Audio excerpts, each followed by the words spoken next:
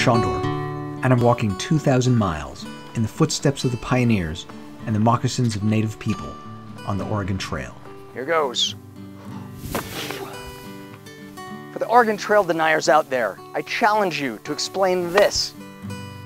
I'm at the Guernsey Ruts in what's today Eastern Wyoming, where hundreds of thousands of people, along with their cattle, oxen, and wagons, carved these ruts when the Oregon Trail narrowed down to one single file. I believe this was the worst place on the entire Oregon Trail for your wagon to break down. Imagine road rage back in the day, and every single person behind you has a loaded black powder rifle in arm's reach. Make sure to fix your wagon the night before.